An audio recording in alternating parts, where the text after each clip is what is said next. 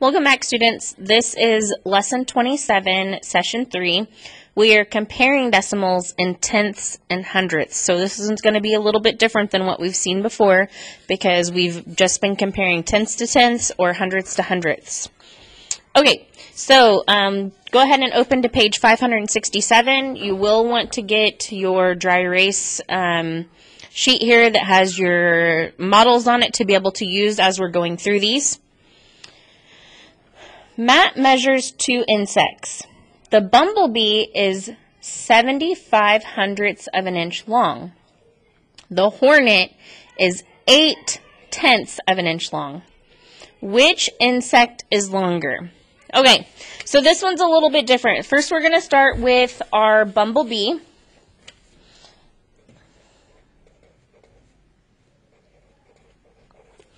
And our bumblebee is 75 hundredths. So I'm going to fill in 75 hundredths.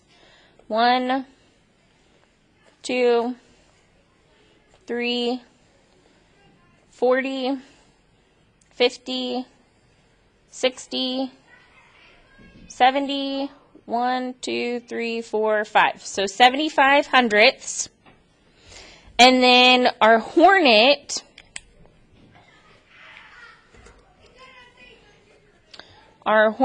is 8 tenths. So this is a hundreds and this is a tenth. So now I'm going to fill in 8 tenths.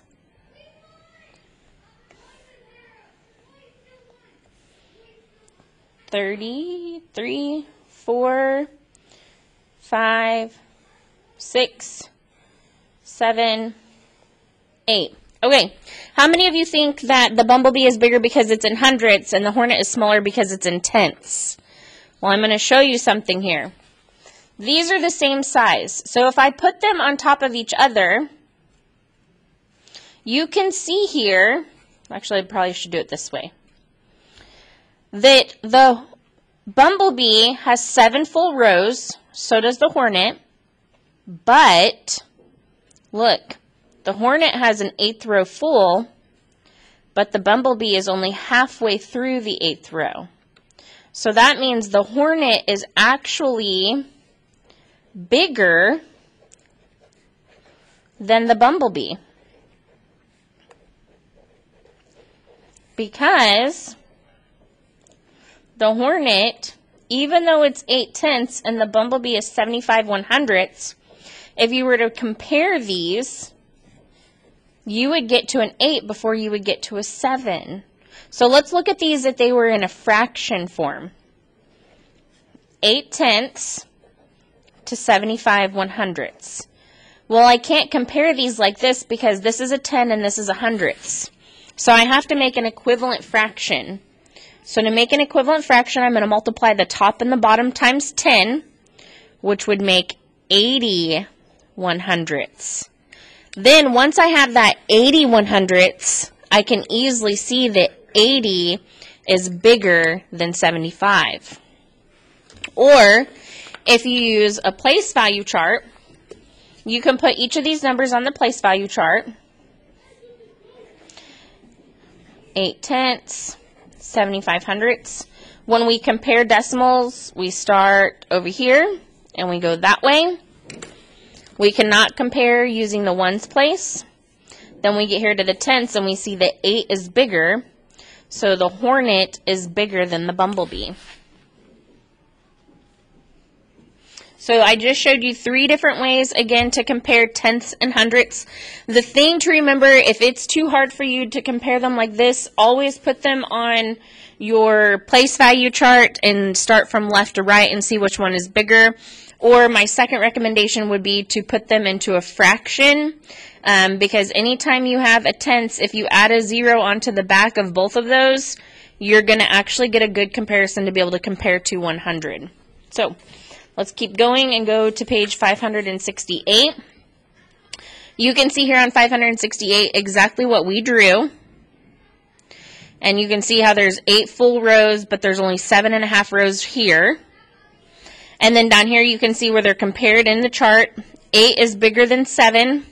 So that's why 8/10 is bigger than 75 hundredths. And look, they even put a 0 here because you can add zeros behind the tenths if there's not another number there. We're going to skip page 569. We don't need that one. It's just going over what we've already went over. So we're going to move on to page 570. We're on number 7 here. Okay, which is greater, 9/10 or 92 hundredths? Show how you can use fractions to solve the problem. So 9/10 is the same as 9/10. 92 hundredths is the same as 92 hundredths. I cannot compare fractions to hundredths, so I'm going to multiply both of these times 10 and get 90 100ths. Then I can see here that 92 100ths is bigger than 90 100ths because 2 is bigger, 92 is bigger than 90. Next, the location of points B and C on the number line represent decimal numbers. Explain why the value of point C is greater than the value of point B. Okay, well, if I added a 0 behind this, it would be 70. So, on a number line,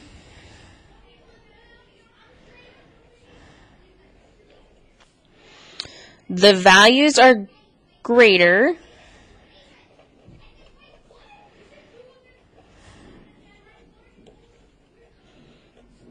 as you move to the right. So C is greater than B. Right, number 9. Compare 37 hundredths and 4/10 using greater than, less than, or equal to. Okay, so I'm going to just put these on top of each other without using a chart. I start on this side and go that way. I can't compare here, but right here I can see that 4 is bigger. So we would say that 37 hundredths is smaller than 4/10 because you always eat the bigger number. Right, let's move on to page 571 and 572. This is the part where if you feel like you're getting this and you think you could do it on your own, go ahead and complete these next 2 pages and then come back and watch the rest of this video to check your answers. If you think that you're still struggling a little bit, you can go ahead and do this with me as I go along, but this is the last video, so you will need to do the last few pages and then check your answers on your own after we do this one together. Okay, so Lucas buys 6/10 of a pound of fish and 85 hundredths of a pound of shrimp to make a stew. Shade the models below to compare 6/10 and 85 hundredths.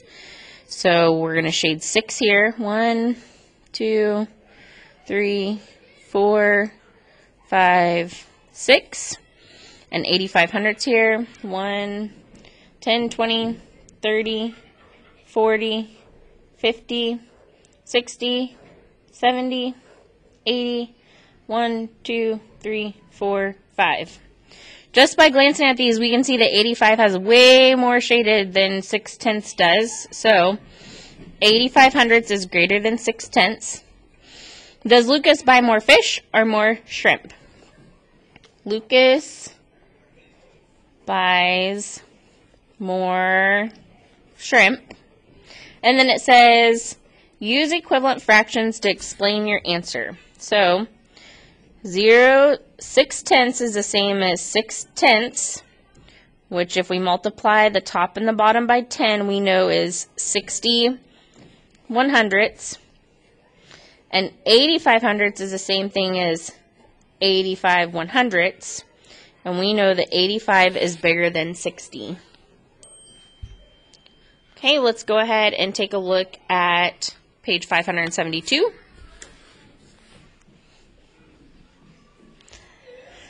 All right, on 572 it says compare 2/10 and 25/100 using greater than, less than, or equal to. Use equivalent fractions to explain your answers.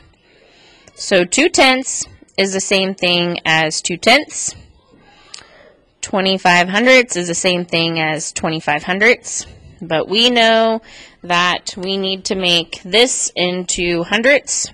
So we're going to multiply the top and the bottom by 10 to make 21/100. Then we can easily compare 21/100 to 25/100, and we can see that 25/100 is bigger than 21/100. Right, number 5. Compare 9/100 and 1/10 using greater than, less than, or equal to. Use the base value chart to explain your answer. Okay, so as we're looking here, the ones are in the same place, but then as we get to the tens, 1 is bigger. So to explain my answer, 1/10 is greater than 0/10. So 1/10 is greater than 9/100. All right, last one for today. Write these numbers in the place value chart below. Which number is the greatest? We got 1 whole, 2/10 or 20/100, and 3/100. Well, again, whenever you're comparing numbers using, you've got to start here and go that way. So if we look at the ones place, we've got 1 whole right here. So 1 is the greatest. And then if we keep going, we see that this one's next. And this one is last. That is it for this one. I will see you back for our next lesson. I would advise that you go ahead and complete pages 573 through 576, and I'll put the answer key on Google Classroom for you to check your answers.